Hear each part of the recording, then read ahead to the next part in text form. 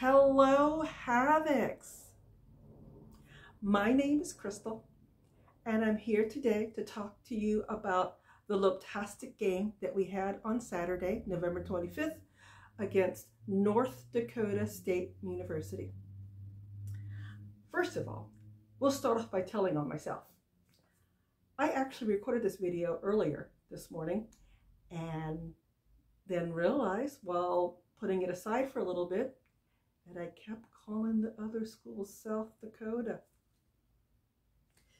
So as a result, I get to do this again.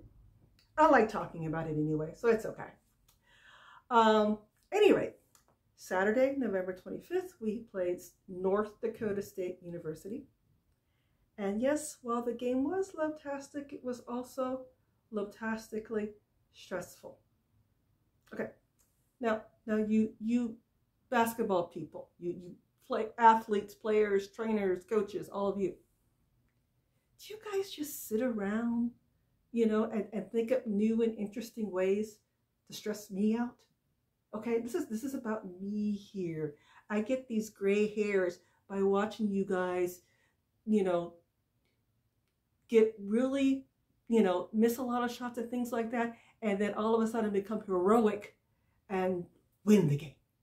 Because that's what happened, all right? I'd rather you not do that. I'd rather it not have any more flashbacks of how when we played and could have lost, but ended up winning against Montana State last year.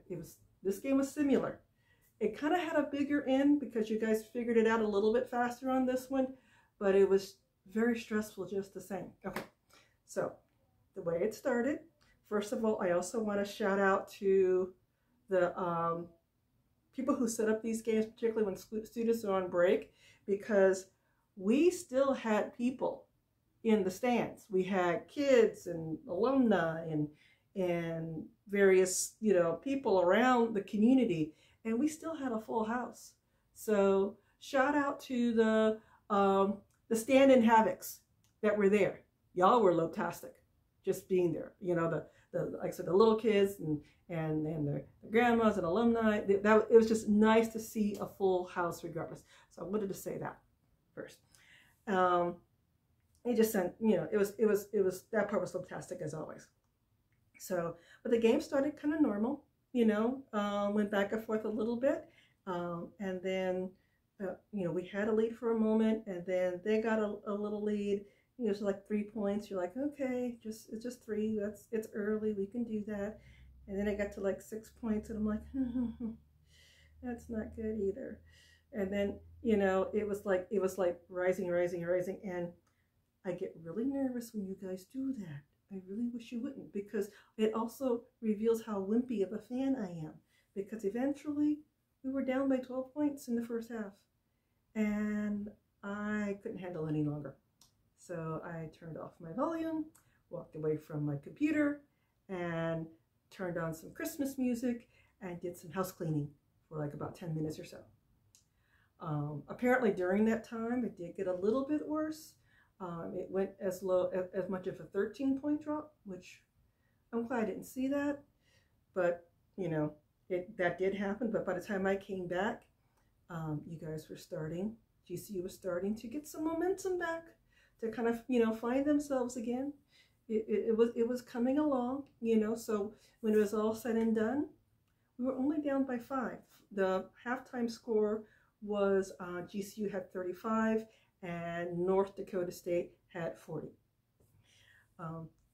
So that was good, but I was like, still, we're not in the lead yet, and we could lose it again if we're not careful. We can go back down again. So anyway, halftime, I kind of still went away because I was still recovering from stress. And then I came back, slow, a little slow. And when it came back again, and I discovered that you guys, you figured it out. Actually, you figured it out before first half was over, and then you kept that momentum going. And things are happening.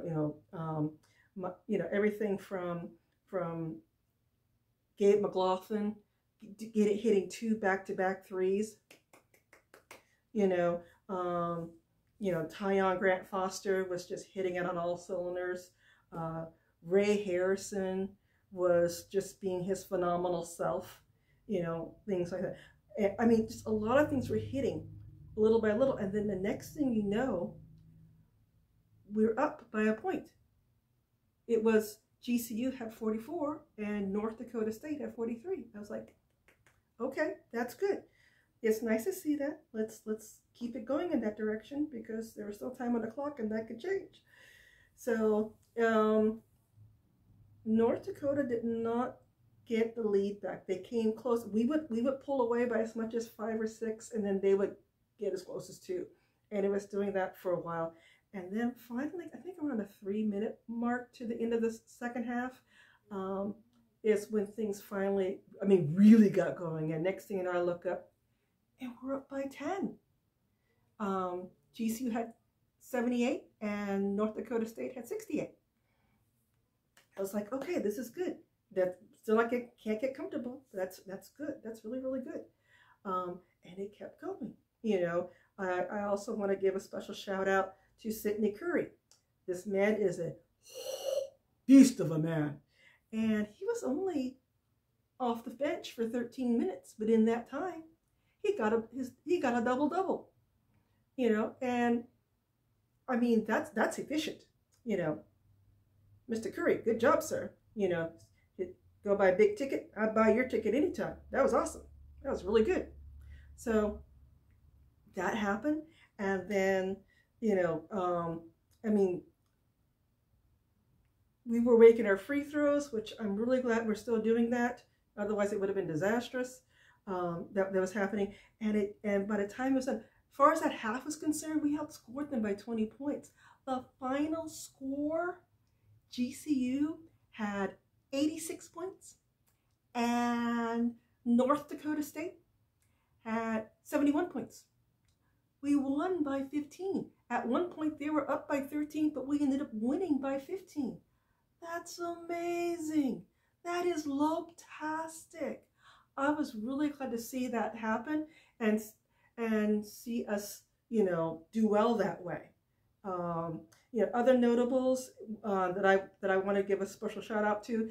Duke Brennan had a wonderful game. Can't remember how many points he got, but he was amazing. Isaiah Shaw. Okay, 2 things about Isaiah Shaw. One, he had a great game. I want to say he got 7 points. I'll check that out later, or you guys can correct me if I'm wrong. But he did a little post-game interview with Kate Lundgren. I want to say Lundgren.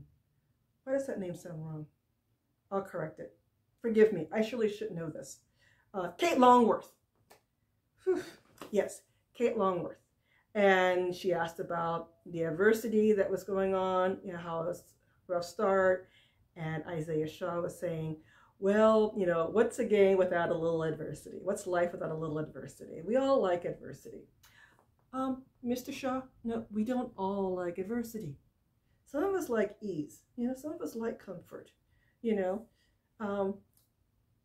like comfort, in that respect.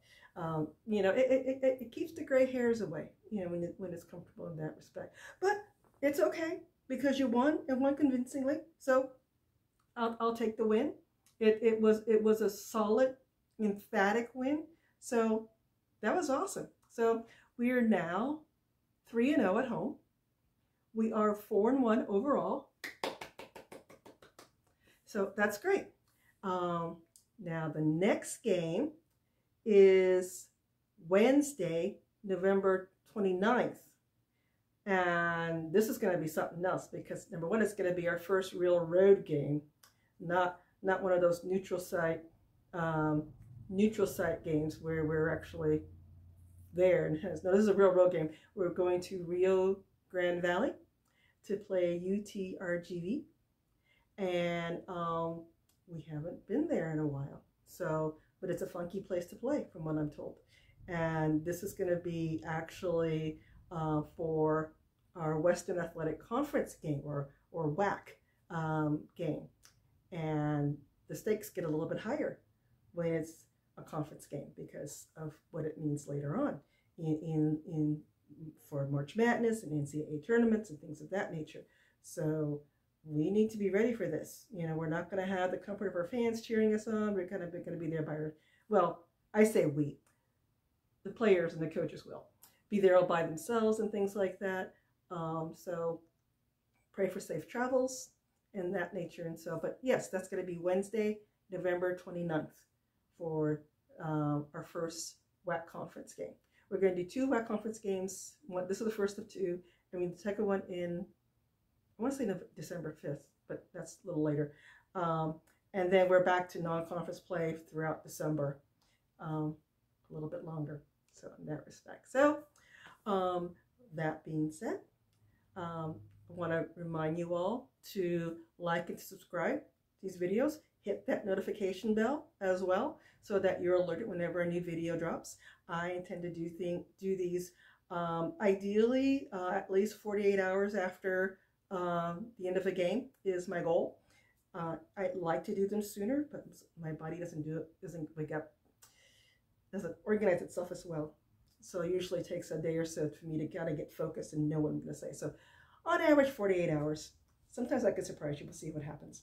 But do that. So don't forget to leave comments on what you thought about the game, what you thought about the video, what did I miss, things of that nature. Love to hear about that. And also I usually put things in the description, links in the description, like Paul Coro's article on the game is usually in there. If there's a highlight video from YouTube, I'll put that in there. If there's any other interviews that's on YouTube or SoundCloud, I list them in the description link. So always check in there for a little extra goodies that's in that spot. So okay, now that I've said all the bit of housekeeping, my name is Crystal. You've been watching me talk about the Lopetastic game, and Lopes up!